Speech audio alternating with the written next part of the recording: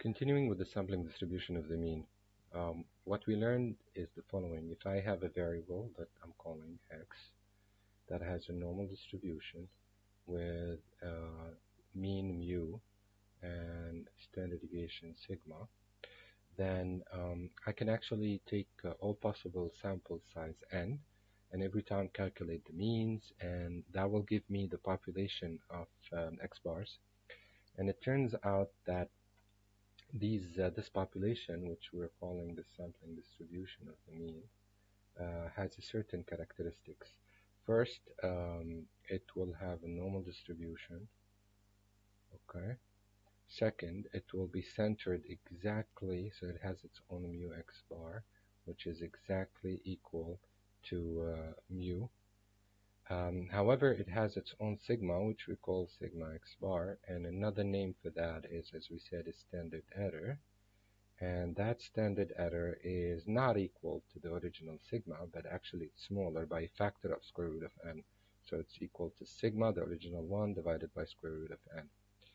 And what that means is that if you change your sample size from value, let's say the n I was just drawing is n equal to 5. If I were to change to n equal to 10, for example, well, you'll end up again with a normal distribution. Again, the mu x bar will be right in the middle, but it will be narrower. The distribution will be narrower. And if you take, let's say, n equal to, let's say, 50, well, again, you're going to have a normal distribution centered at mu, but it will be much narrower. And so what is happening is that the standard error is getting smaller and smaller. So as n increases, the standard error, and we said standard error means the standard deviation of the sampling distribution of the mean, and a sigma x bar gets smaller, and therefore the distribution gets narrower. And when the distribution gets narrower, what I want you to notice is look at the areas, let's say from here and below, and from here and up, for example, okay? And notice what is happening to the area. For the blue distribution, that area is very, very small. For the red distribution, which has a bit larger, sample size a bit bigger, it's a bit bigger. So again, let me draw. Let's say n is equal to, let's say, 10 here, whereas the original one, the n was equal to, for example, 5. And for the blue one, n is equal to, maybe I said 50, I don't remember. Okay. And therefore, you can notice that the probabilities that are on the tail, yani away from you, these are away from you. So we refer to these, the x bars that are away from you, we call them the extreme values. They are not likely values, they are unlikely values. So these extreme values, the probability of these extreme values to occur, which actually are the answer to that question, the probability, is the area that I was talking about. Well, this area is getting smaller and smaller as n increases. So as n gets larger and larger, the probability of having x bars that are extreme, it gets smaller and smaller, and you have a much bigger probability to get x bars that are closer to mu, that are right here, somewhere here.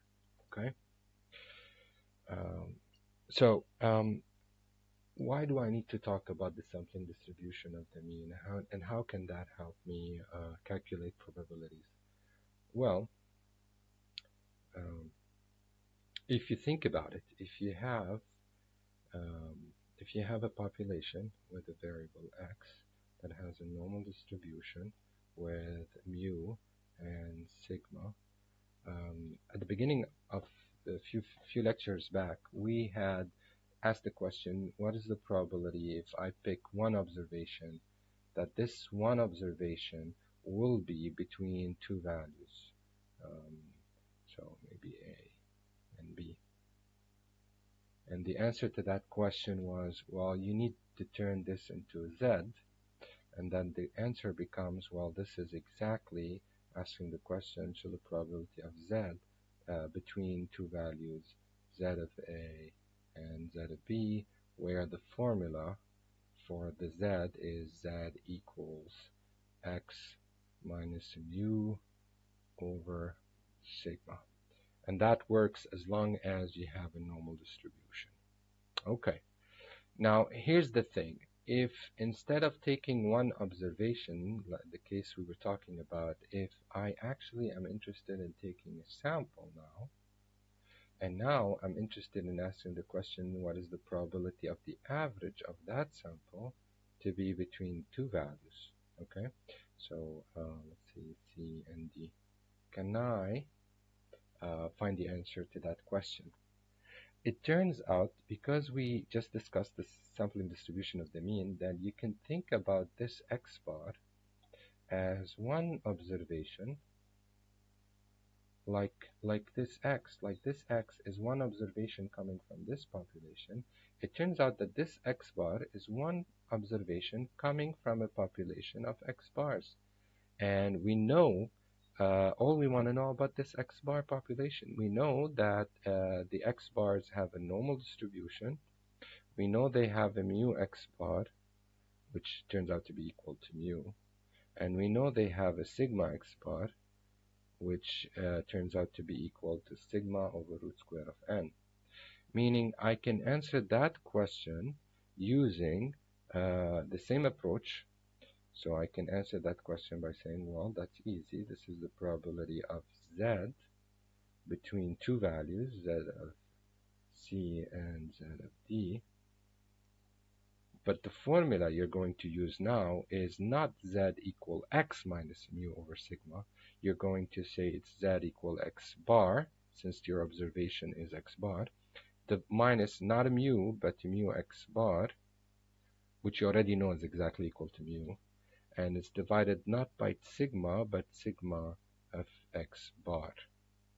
And that is how you transform into a Z. Okay, so I can rewrite this formula in a way that looks a bit better. So I can write Z is equal to X bar, which is the average that I'm interested in, minus, instead of writing mu X bar, I'm just going to write mu, because I know it's equal to mu, and I'm going to divide by sigma over root square of n, and that is my Z that I will use when I have an X bar. And if you think about it, this is actually the general form of the Z. Because if your sample was n equal to 1, so if your sample size is 1, meaning you're only taking one observation, the X bar is going to turn to be equal to X. Therefore, you no longer have an X bar here. And the root square of n, which is 1, is also going to go away. And then you're back to the Z that we discussed in class. Okay? But just to go back to the formula, it's X bar minus mu over sigma divided by square root of n. And I can actually do that to find the probability. Now, the last thing I want to talk about is, we said the sampling distribution of the mean actually have a normal distribution, and it's centered at mu, and it has a sigma over root square of n. And this is true as long as X had a normal distribution, okay, with center is mu and sigma. Well, it turns out that if X does not have a normal distribution, you can still get a normal distribution at the level of the sampling distribution of the mean if n is greater than or equal to 25. I'm going to talk more about that in the next video.